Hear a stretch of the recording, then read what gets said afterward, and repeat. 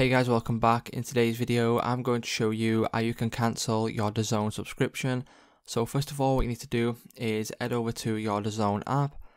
Once you head over to your DAZN app, obviously you will be on the main page right here, and from here all you simply need to do is go to the three lines in the top right hand corner, and from here you can now select my account. So once you select my account, what that will do is it will redirect you over to a browser, and here is where you can click on subscription. So manage your plan and change your payment method. So if you click on that, what that will do is it will bring you over to this page right here, and here is where you can click on cancel subscription.